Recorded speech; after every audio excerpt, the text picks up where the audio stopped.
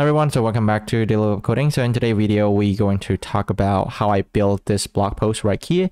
And we're going to talk about the tech stacks, about the data flow, about the deployment, about styling, how I'm using it. And also there's a written version as well, you can see right here. And also the demo, you can go into the link in the description to this post right here. So overall, this blog post is really simple. It just have like the homepage right here that lists all the blog posts. And there's an about page that talk mainly about me. And also we can click on each individual post. We can see the post detail of it. And also on top of that, I have built my own editor right here as an admin. So I can create a new post, update or delete a new one. And also this one right here is going to be revalidated. So I'm going to talk more what is that. And this when we talk about the data flow. And here there's another page that we can be able to post and create a new post right here. So basically this is a pretty simple blog post, but some technical behind it, how I use it. All of this is statics and it's also update on the fly, but we're going to talk about how to update the statics data as well. All right, so let's get started. All right, so we're going to start off with the tech stacks. So for the tech stack I'm using next.js. So why I'm using next.js? Because next.js has a lot of feature to offer for us, and it's really good for productions.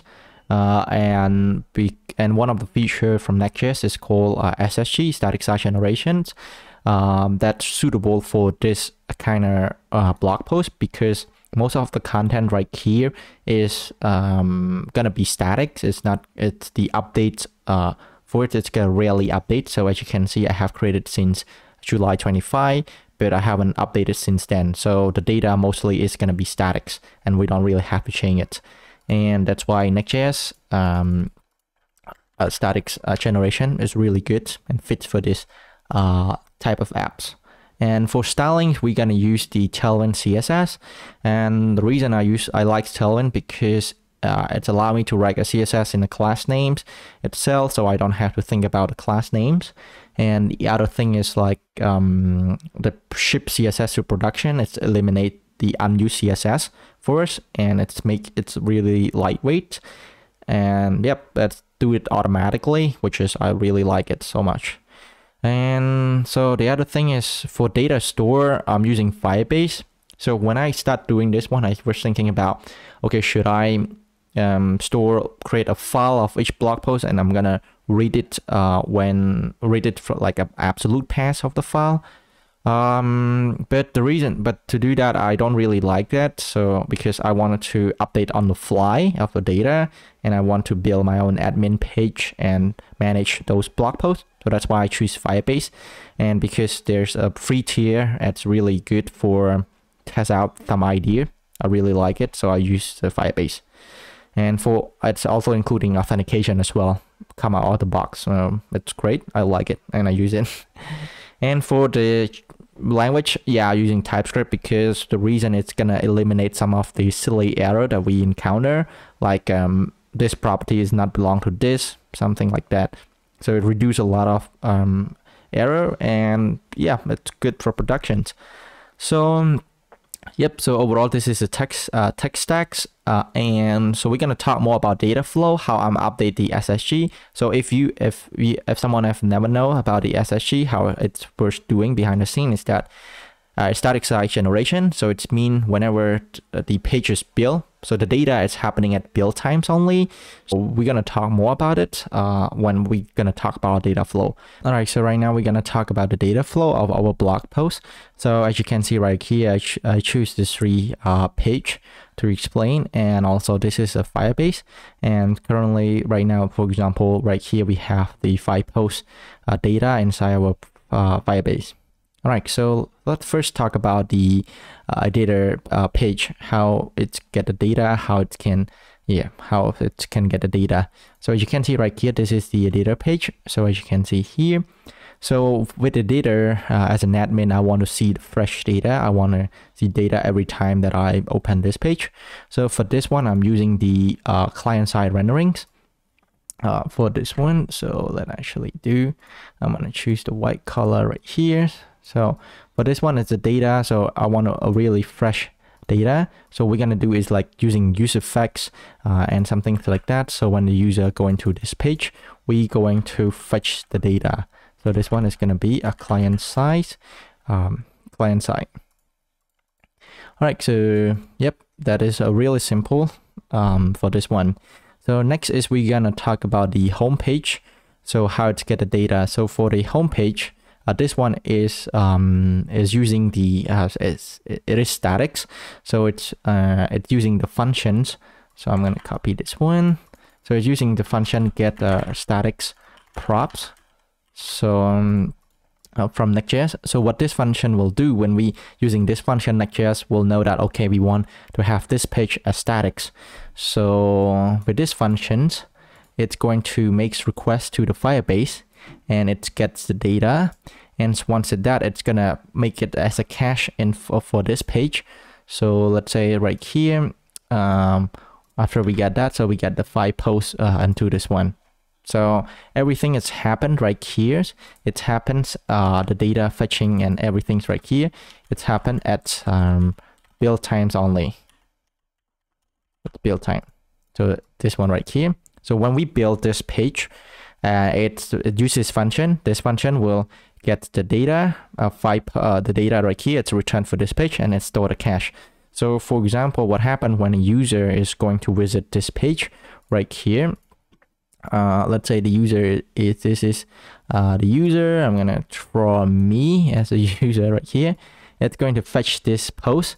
So it is not going to go here. It just grab this post that we have cache and return back to the user. So you can see, because we build it as a statics, so what statics do is not going to make the request to the Firebase. So there you go. So that's how the user get this data, and it is how the statics page works.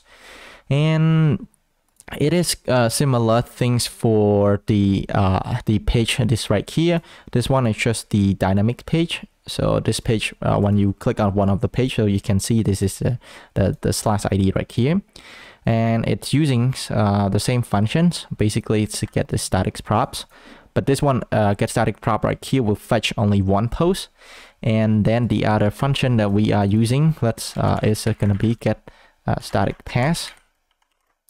So, and everything is happened at build time as well. So what get static pass will do, it's going to generate as multiple paths that we want to static. So let's say you have 5 posts and you want to build those 5 individual posts, like each detail or post detail page at build time as well. So you can fetch this one.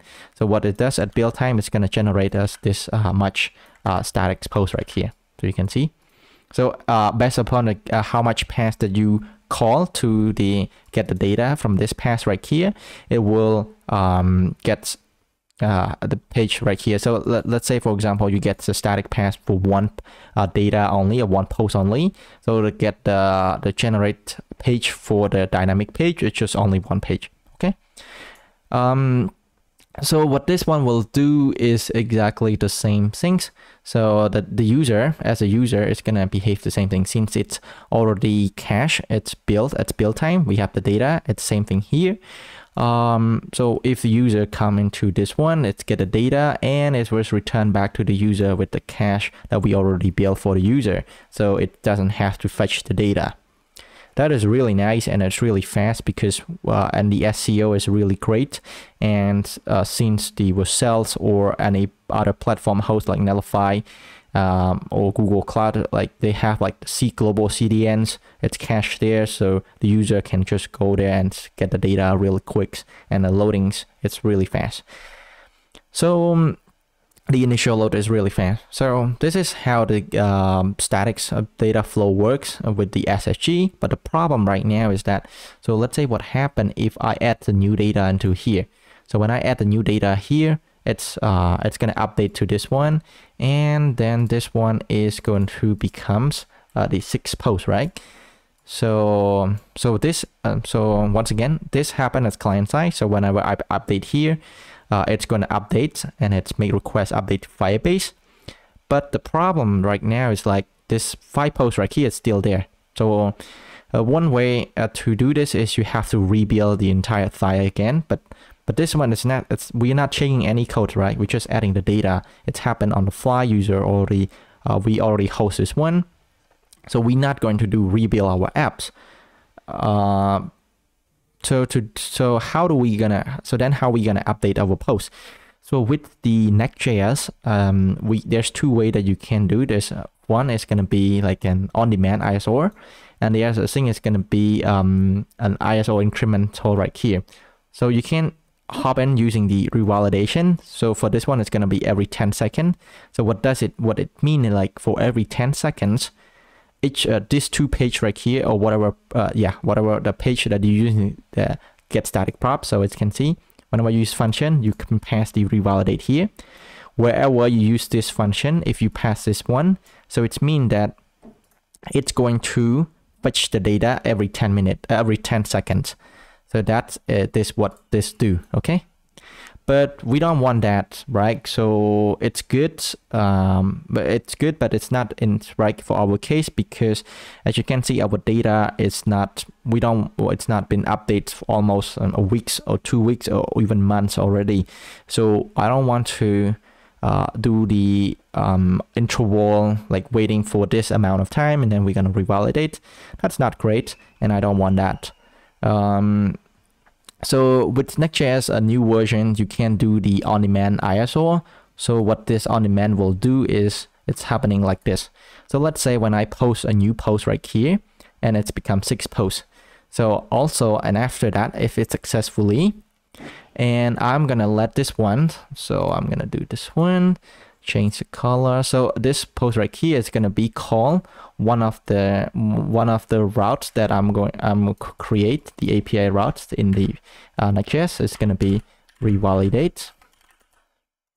It's gonna call this one, and then it's gonna pass the payload for me that I wanted to use. So for now, I'm gonna do this one.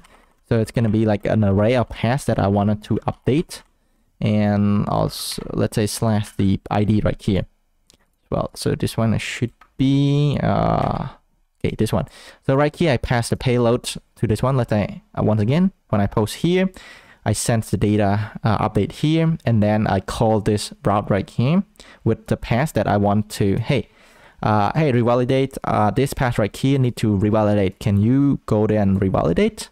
So what this will do, it's this revalidate right here will trigger to this post right here. Hey, right now your data is invalid because there's new change and something like that. I want you to make an update. So when this trigger here, it may request to the API, and it sends the 6 posts to this one. It's gonna be this one. It's gonna be 6 posts. Okay, so you can see, so that's what is happening. And it's also happened for this one as well, because let's say if you send this slash here with the ID that match whatever dynamic page that we have here, it also do exactly the same thing. For one times only, that the moment that we do this, and for the next time, when after this one has been updated, the user is coming in, the request, it's sent it from here again. So you can see our data is that's how we update the static data thanks to the on-demand ISO. And here's the code of the revalidation. So you can see, so we create the API, revalidate right here. We protect it with the secrets that we have. So because we don't want anyone to just to revalidate this API.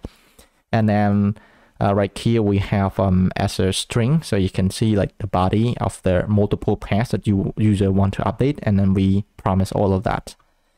And yeah, so this is the function that's called to that API. Pretty simple, just a simple fetch with the post method. Okay, so I guess that's pretty much it on how to update the static side. And it's really good to use with Firebase. The reason is that, if you know, with Firebase is its cost depend on how much we read the data. So by doing this, our data is not being read so much. Just we read only when we, as an admin, when we edit or want to post something new. But as a user, they just read it from the cache that already built. That's really nice and save us a lot of money from Firebase as well. So yep, that is all. So let's talk about the deployment. So where can we deploy this and that support all the feature? I have tried with Netlify. So there's a top provider. It's gonna be like a Netlify, and also but with Netlify it's not working for me, guys. So I hope that Netlify will support this one, but for now it is not support. So the platform that actually supports everything that I just said is Vercel. It is really nice. Vercel is you can use it.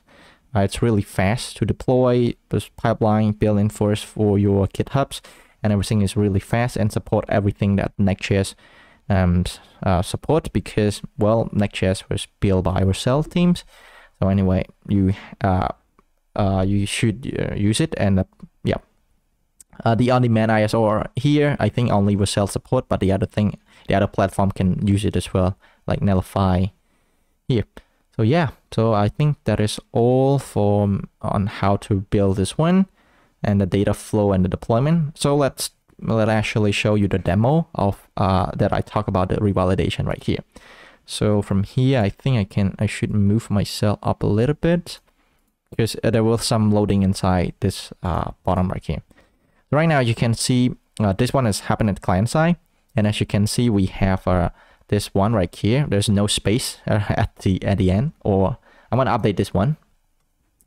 I'm gonna update this one with the call demo update, so you can see it's updated post, and it's all do revalidating the cache.